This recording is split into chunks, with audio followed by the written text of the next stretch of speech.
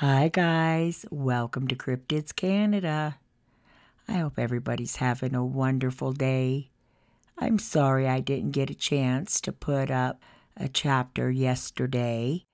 I have been having these super long days trying to get my house in order. I don't think I told you guys, I ended up buying my house back because the people that originally put the offer in didn't want it because it wasn't zoned properly for what they needed.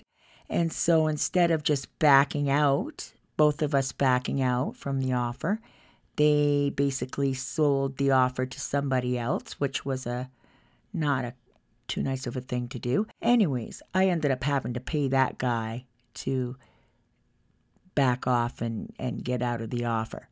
So my house still isn't sold, and busy trying to get things organized.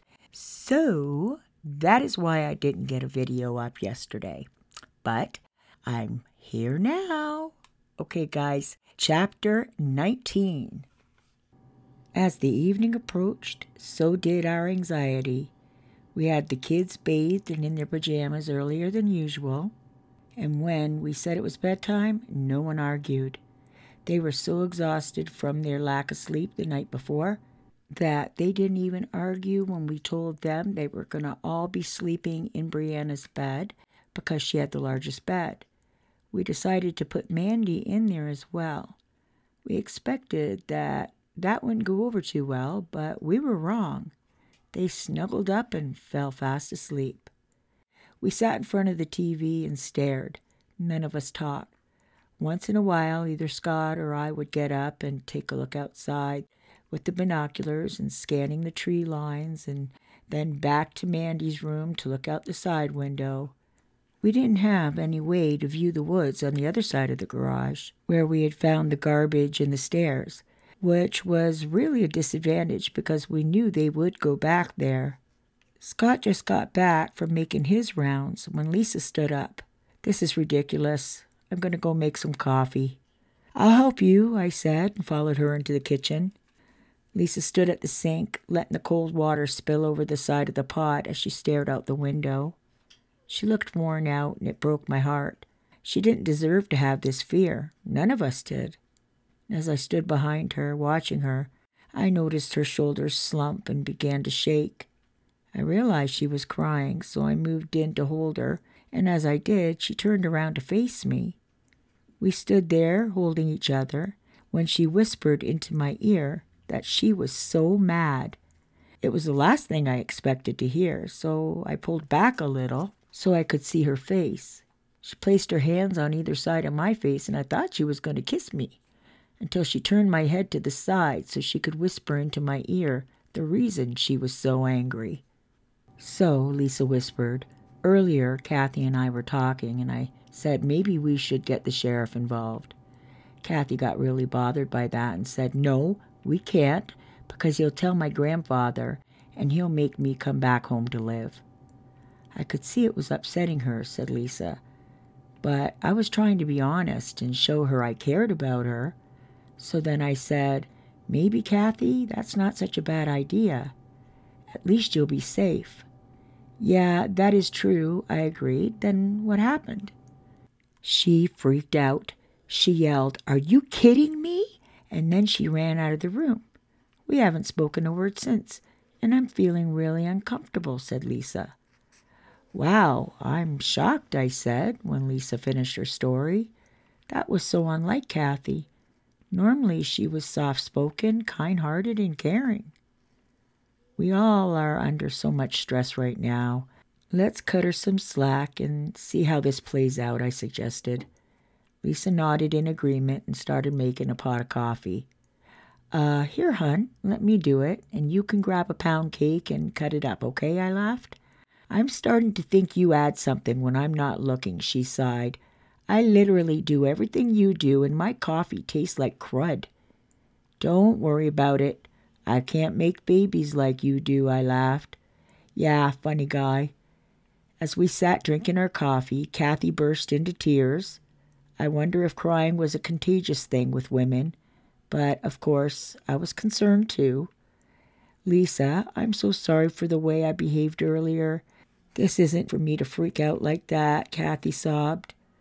Please try and understand that I view all of you as my family now, and if I was made to go back to my grandfather's house, I would go insane with worry.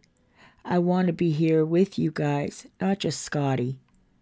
Lisa went over and wrapped her arms around Kathy, and they both cried as they held each other. Scott and I just looked at the ceiling, hoping it would end soon. Look, said Scott as he pointed to the living room window. We all looked to see what he was pointing at, and then it dawned on me that the security light was on. Both dogs were on their feet, hackles up and teeth bared, as their low growls filled the silent room. Turn the lights out, I whispered, and shut off the TV. The girls were doing their best to calm the dogs. Their growling was getting louder, and the last thing we wanted to do was to alert the creatures of our whereabouts in the house. Scott, can you see if the security lights are on in the back? I asked as I stood peering out the front window from behind the thick curtains. He answered yes and ran down the hall towards the bedrooms to check on those lights as well. They're all on, he said as he came back into the living room, carrying 2 fully loaded shotguns and a box of shells. He handed one to me and the other to Lisa and ran back to get a couple more. Just as he entered the living room the second time, the banging started on the bedroom wall. Oh no, please God, not again, cried Lisa. I wrapped my arms around her and I held her tight, my shotgun within range should I need to grab it quick. Scott had gone over to the window. He carefully pulled the curtain back so he could see out. He whispered, the lights are still on. The girls were able to calm the dogs down as they'd been sitting in front of the couch, panting and whimpering every few seconds or so. They must have sensed something else because both jumped up and moved around the middle of the living room.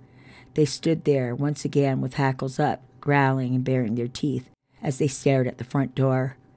I secretly thanked God that they were on our side. Each of us sat at the edge of our seats, looking back and forth from the dogs to the front door and then back to the dogs again when Kathy said, "Listen." But because the dogs were so anxious, they were growling and whimpering very loudly. Scott called them to him and commanded them to lie down. They dropped to the floor but continued to stare at the door. Kathy was right.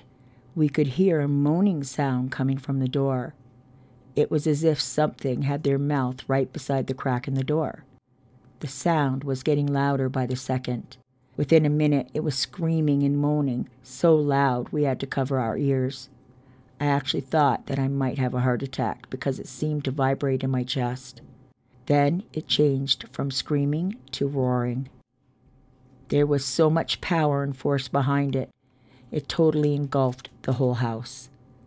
We were so busy trying not to hear it at first that we missed the fact that there were different pitches coming from various locations around the house. The dogs were running down the hall, then into the kitchen, then back into the living room. They were howling as well, much like a wolf howls at the moon. It was when I followed them down the hall that I noticed there was something screeching, not roaring. In the kitchen, it was a different pitch, but all were as deafening as the one in the living room. Then it was dead quiet, eerily quiet. The silence was actually louder than the screaming, screeching, and roaring until we heard a tiny little voice call out, "Mommy, can I come down?" Lisa jumped up and ran down the hall. A moment later, she returned with Mandy in her arms. "I'll go up and check on the girls," Kathy said, as she stood up and walked down the hall. Scott and I went from window to window, searching. All of the security lights were off. "Do you think they're gone?" Scott whispered to me as we stood at the back door, looking into the darkness. "I'm pretty sure it's safe now," I said, pointing down at the 2 exhausted dogs who were asleep at our feet. Kathy came into the dining room, laughing and shaking her head. "What?" Scott and I both said at the same time. "Oh, the girls are sleeping," she said. "Want to know how?" We nodded. They pulled apart Kleenex and balled up the pieces and made earplugs. "Smart girls," she said. And that is the end of chapter 19. So I think I'm going to be super nice and do chapter 20 and then put them up one behind the other. It's because I love you so much. Okay, guys, hang on to those horses.